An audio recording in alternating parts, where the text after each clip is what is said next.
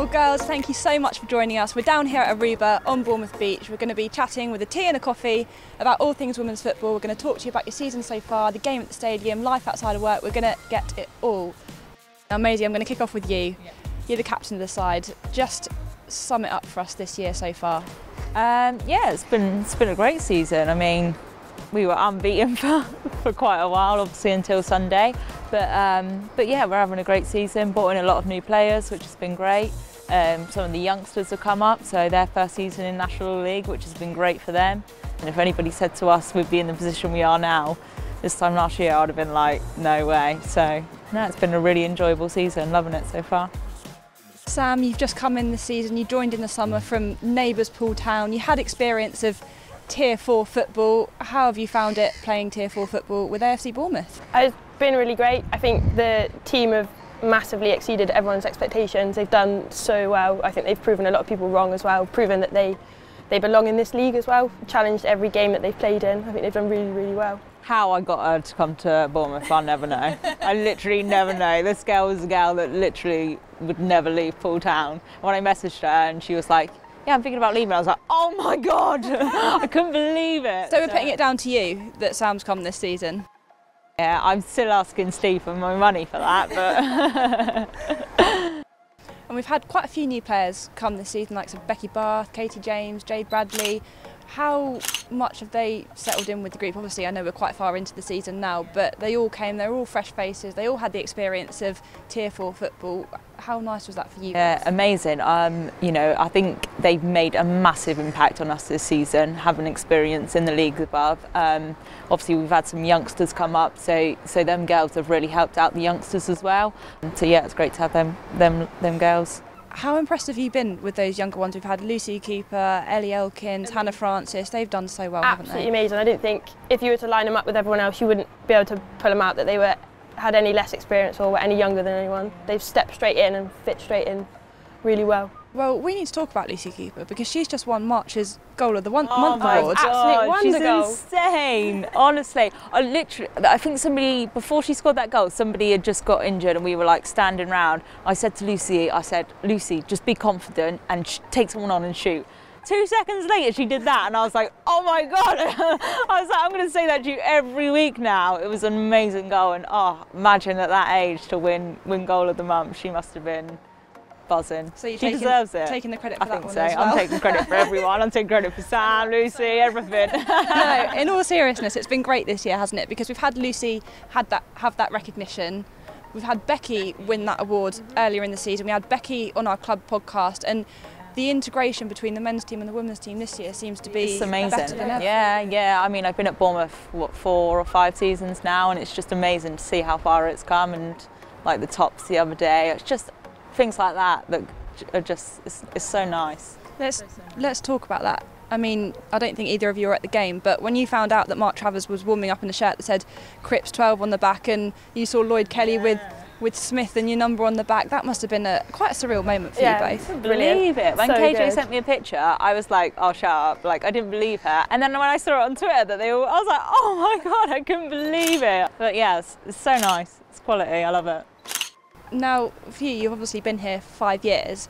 What sort of are the changes that you've seen? Even small things like, for example, now you're all in the same kit, you've got a bus that takes you to away games. Before, it would all have to be very much self-funded, right? Yeah, very. Like, I remember when I first joined and we were like putting the goals out, and now we would never do that. Like, yeah, we would like dragging the goals out and everything, and like the little mini bus. It's just so much has changed. Now we go up on the coach as a team and things like that. It's just brilliant, yeah. Now for you girls, we've got a really, really exciting end to the season because we're talking about another first here, the first league game for our women's team at Vitality Stadium.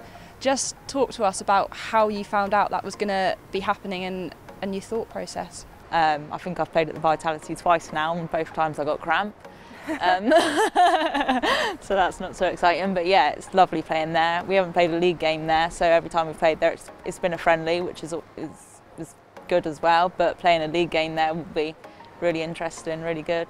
And you've never played there, have you, Sam? We've had some friendlies there before, but you weren't here. No, nothing. I did the open session that was there before Christmas with the younger ones that were there, and that was really good in itself, just playing in front of them. And afterwards, signing all the bits and pieces for them and pictures and that. But no, a game would be a completely different ball game. I think it'd be really good, really nice experience. You girls, you're not even part-time, you know, you don't get paid to play, but you get so much from it. So when you have little girls coming up to you asking you for autographs at the side of the pitch and things like that, is that a bit of a surreal moment? It's mad. I think they got a picture of me. One of the girls asked for a picture, and there's a picture of me having my picture taken. I think I was more buzzing to be asked to have it done than what she was getting it taken. That's how I feel. I'm like a fan of my fan. Yeah, I'm like, do you want a picture with me? Like, can I have one with you? You talking to me? Yeah. Now, I'm sure you're probably going to get a lot more of that, you know, as you get the exposure of playing at the stadium and you get that exposure of playing in front of a bigger crowd. How nice is it for you when you look up at that crowd and you see all those little girls there, because they were there for the open training session, and you guys are an inspiration to them because you were that little girl one day. Yeah, it's amazing, you know. Like I say, when I joined Bournemouth 4 or 5 years ago, you didn't get that then, and now when I see things like that, it just goes to show how far we've come. It's amazing, and I've got a girl that plays for the under-10s who's a massive fan now, and her dad sent me a picture the other day. She's had a photo framed with me and her. It's just crazy. I'm like, oh my God. To me, I'm just a normal person that gets up in the morning and goes to work. So it seems strange, but it's amazing. Well, I do also want to talk to you both about work because, as we've just said, you know, you're not full-time professional footballers. You do have lives, you do have a job to go to, you're 9 to 5. Now, you both work for the NHS. Maisy, I'll start with you. Just explain for those people who don't know, you know, what you do every day. So I work in a rehab ward. A rehab ward. I work with patients over the age of 65 that have had either an operation or an illness or something, trying to get them back to their mobility and that before they had the illness or something. But yeah, I've worked in the NHS for about 5 or 6 years now, and on top of that play football. So yeah, I work full time and then go to football training after. I used to work 12-hour shifts, then go straight to training. So it is hard, but when you love football, it's what you do. So Sam, you're a student nurse. Just tell us a little bit more about that. That must be very rewarding as well. It is very rewarding. Only started in September though, so I'm still pretty new. But before, like Maisy, I work at Poole Hospital, so doing a similar sort of stuff to Maisy as a HCA. But I've done that for 5 years, and I love it. Absolutely love it. Now, we normally play in front of 150, 200 people down at Verwood. It's fantastic. I mean, the support we get is brilliant considering we're, you know, 20 minutes away from Bournemouth as it is in Verwood. To have this game at the stadium, I think we've sold about 800 tickets so far. How amazing would it be to see as many people in that stadium as possible, as many Bournemouth fans as can get there? Yeah, it'd be amazing. Really, really good. For them to see it as well, I think for some of them it might be the first time that they would have watched a women's game maybe, and in a stadium definitely, but yeah, it'd be really good. Really nice to get a win for them as well. What would your message be to anyone that's watching this and is thinking of coming down to that game on the 10th of April against Chesham? My message would be, don't think about it, just come. Just come. It will be worth it, honestly.